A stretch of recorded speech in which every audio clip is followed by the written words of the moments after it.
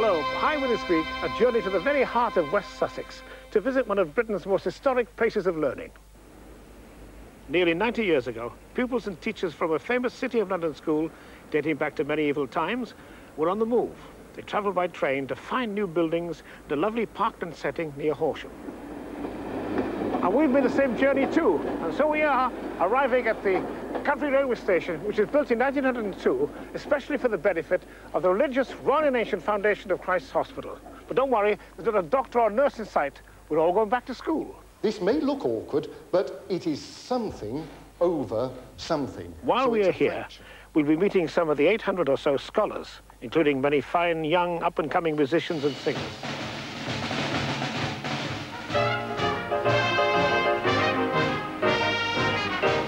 Here's something else I can tell you. This school was the very first in Britain which was co-educational. But just as they were 400 years ago, the present generation at Christ's Hospital is being encouraged as they grow up to give as well as they receive. It's an idea long cherished by this old institution, proud of its past, and it encourages new hope as it looks to the future. Perhaps you'll recognize the same theme in some lovely words written by highway viewer Howard Barnes. An autumn song looks back to the joys of a long life, just as we remember the summer in a winter garden, where yet, even here, there's always the promise of life to come. The leaves of life have turned to gold, and yet my friends don't grow too old. I've still so many things to do, more lovely days to spend with you. As autumn leaves go floating by, and swallows fill the evening sky, these precious things I've seen before, but now I enjoy them more. When autumn starts to paint the leaves, they say it's time to take your ease. But as the leaves take wing, my heart wants to sing. The grass has never looked so green, the sky so blue I've never seen. For time like wine may fill the cup, it tastes too good to drink right up. All my horizons look so new, that long last walk is far from view. The world's a stage, I've learned my part, to stay forever young in heart.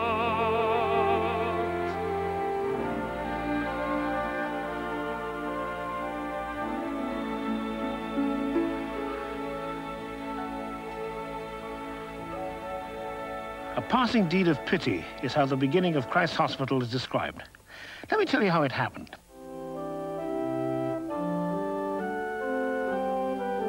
In 1552, the young King Edward VI heard a sermon preached by an old bishop, Nicholas Ridley, his fruitful and godly exhortation that the king be merciful to the poor.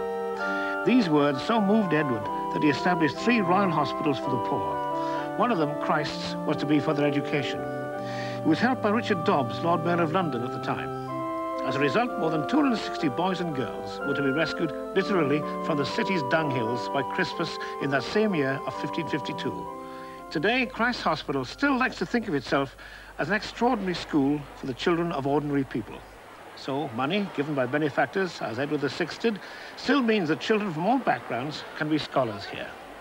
Of the many traditions maintained here at Christ's Hospital, Perhaps the most evident to the visitor is the distinctive school uniform. With me is Kieran Humphrey, who'll tell us all about it. The uniform consists of yellow stockings, breeches with more buttons on, and a full-length housey coat, which is, well, people may think that it keeps you warm in winter, but actually there's fair few places to let drafts in. It's quite chilly, and in summer it does get hot and a bit uncomfortable. But we are allowed to dispense with the coat in the hotter periods. When did it begin? In 1553, when the school was founded, the uniform was taken up as the usual Puritan clothing. Now, behind us is a big statue with 4 figures around it. Who are they?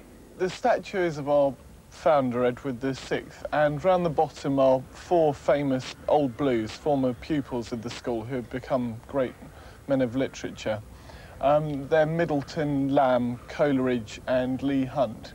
And as you can see, they're all wearing collars and cuffs and buttons like I am. But Lamb has not got the cuffs or the 14 buttons or the velvet collars, which means that he didn't become his didn't have his full status as a Grecian, which a pupil would receive when he could read and write Greek fluently. And he had a stammer, so therefore he couldn't read Greek fluently, so he wasn't allowed to have his buttons. It's a shame, isn't it? Which is a shame.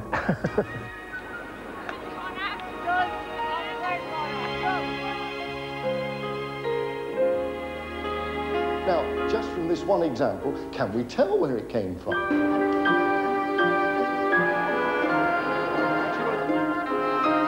There seems to be something going on at Christ's Hospital every hour of the day and night. And although some of it is very familiar, there's quite a lot too that isn't for those of us whose school days are in a rather dim and distant past.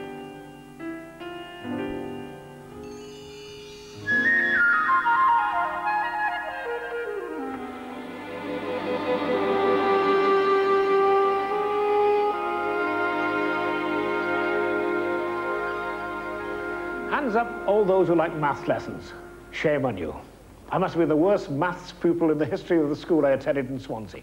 So if you like me, you should listen to this, because I've come here to meet a very special person, a very special master. He's David McLean, and he's a master of the Royal Mathematical School. So what we've got to do is split that up into 2 separate fractions. Oh, is that right? It is indeed. It's a closed book to me, maths. Oh, dear. David, why is it called the Royal Mathematical School? And it came about largely through the efforts of Samuel Pepys, who was Secretary of the Admiralty at the time. King Charles II and a lot of other people were very perturbed about what they'd seen in the Dutch wars, because it had revealed an alarming scarcity of competent naval officers.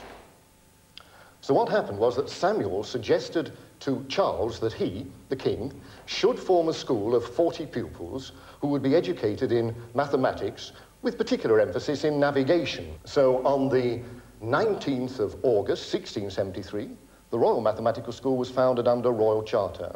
And we have a number of pupils here, of course, at the moment. And they all wear a badge on their left shoulder, which shows a Christ's Hospital boy being patted on the head by arithmetic, astronomy, and commerce.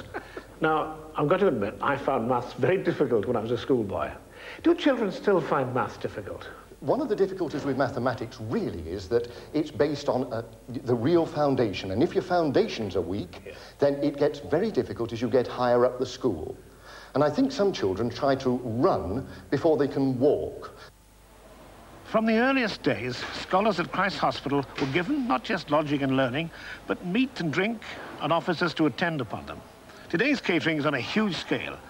And just before 1:30 is a time to see just how school food has improved in recent times. And now, before everyone sits down to eat, here's a most extraordinary and unique musical appetizer. It's a great school tradition. So, with the help of little Sousa, shall we go in for lunch? After you, Martin. Band, for left, quick, march.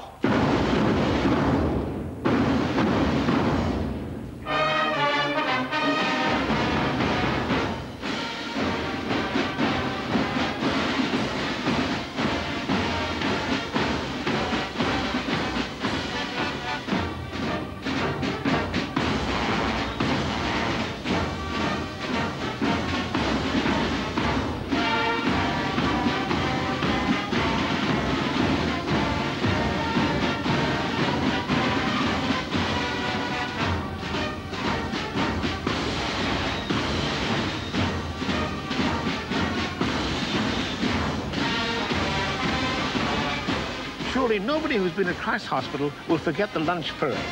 The school's full military band, which each year marches at the head of the Lord Mayor's procession in the City of London, here leads the entire school as they march behind their house banners into the dining hall.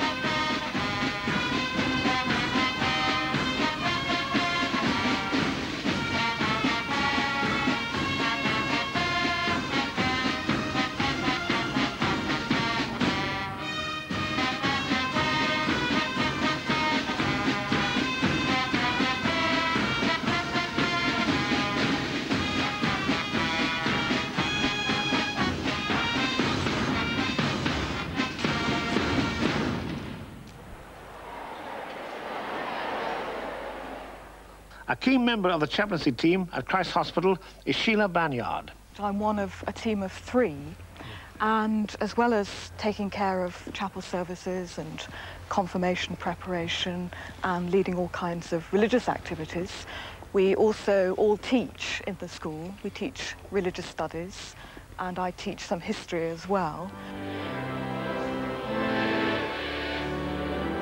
We're obviously a religious foundation, and so religion has always been important in the school. And we see it as I think, a thread running through the sort of fabric of the school life. But there's a very wide variety of services, some traditional, some informal, some very well attended, some where maybe there's only just a handful of children and adults that come. And then in the boarding houses we have, again, voluntary services of communion where the boys and girls come along in a very relaxed family sort of atmosphere. Hallowed be thy name.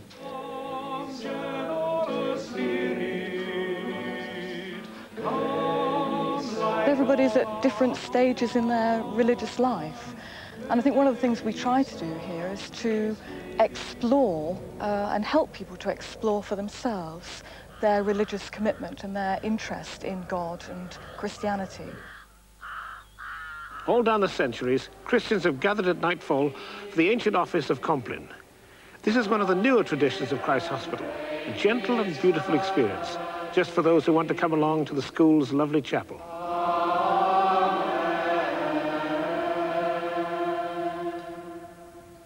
Keep me, O Lord, ever in thy love.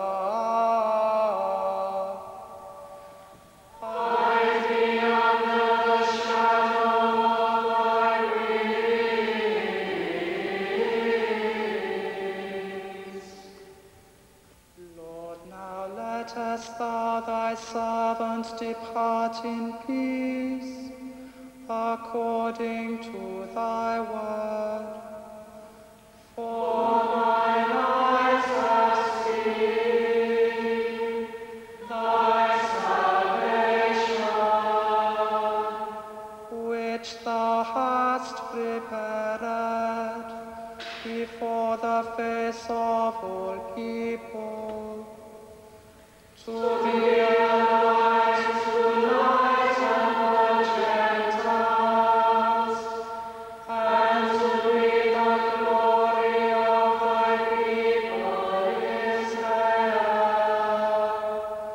Glory be to the Father, and to the Son, and to the Holy Ghost, as it was in the beginning, is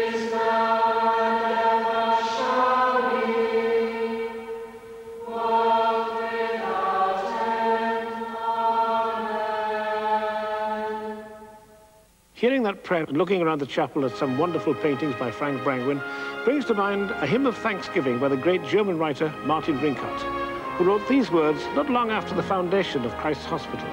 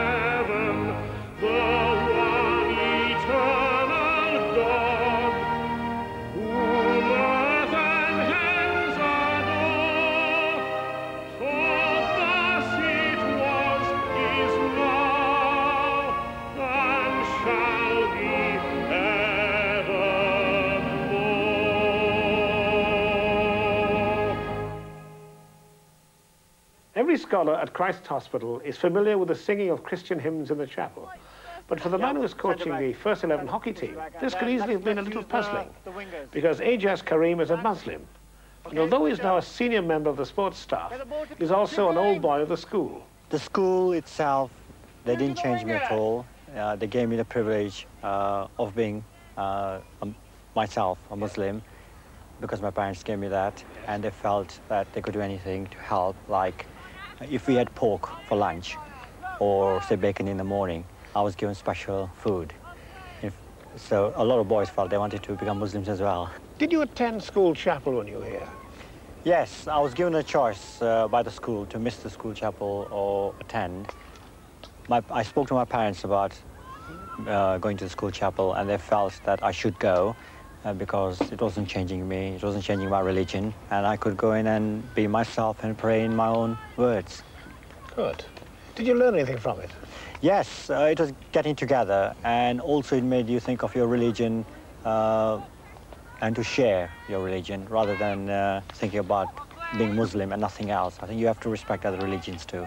And the school allowed me to do that. That's great, isn't it? Yes, yes. Now, you left here and you went away to study being a sportsmaster. Yes. But you came back here. How did that come about? There's something about the school, the uniqueness. I feel that now, that I owe the school a lot. They gave me education, they gave me the confidence I have now, and my success really depends on the school. Good save. Take a shot. Close to the school playing fields is a magnificent modern building housing the Christ's Hospital Arts Centre. International stars come here, performing for the public as well as for the school. If you thought that only boys would be found in a woodwork shop, then you're in for a big surprise when you come to this school.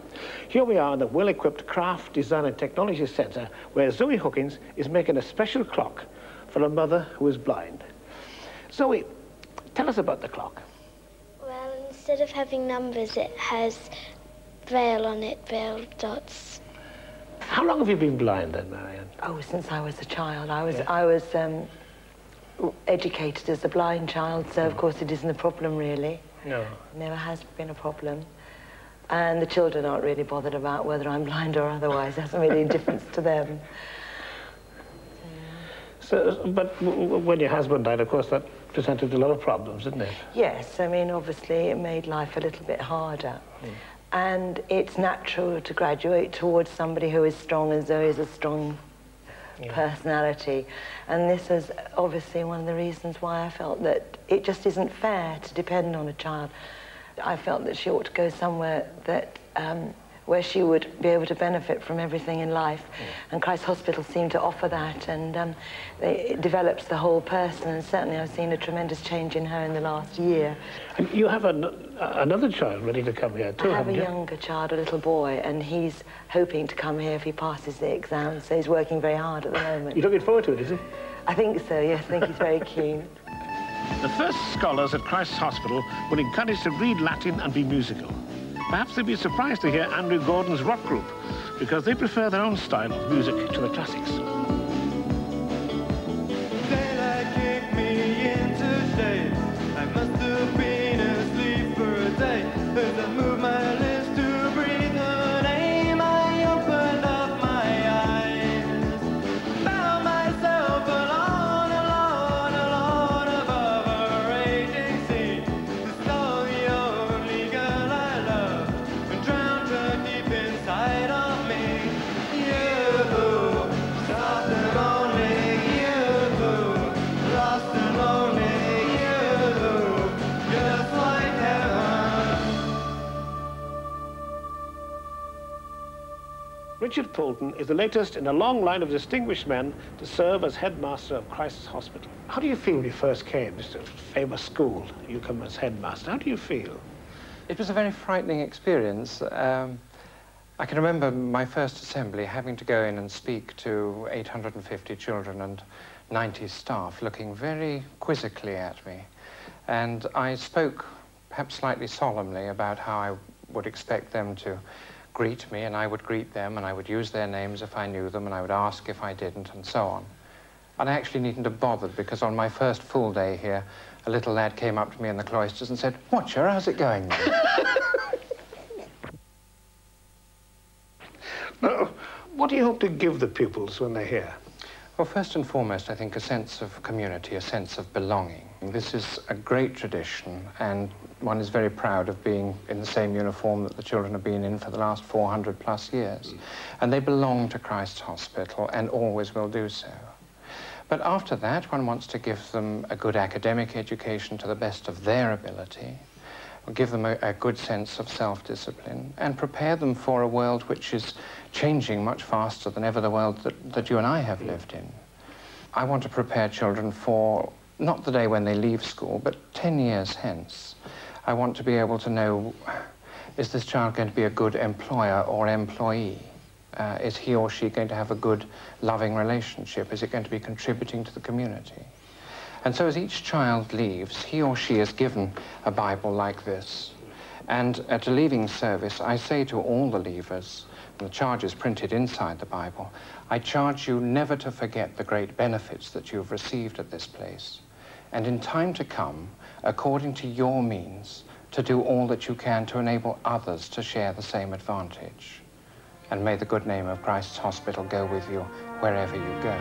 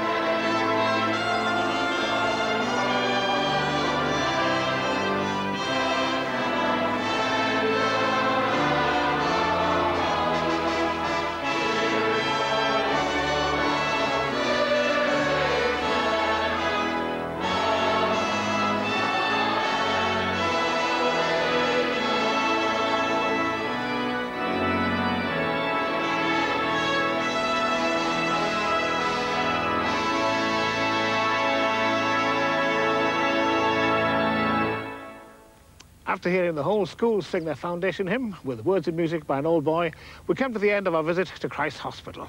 Now, coming to a school like this, although vastly different, inevitably reminds me of my own school days.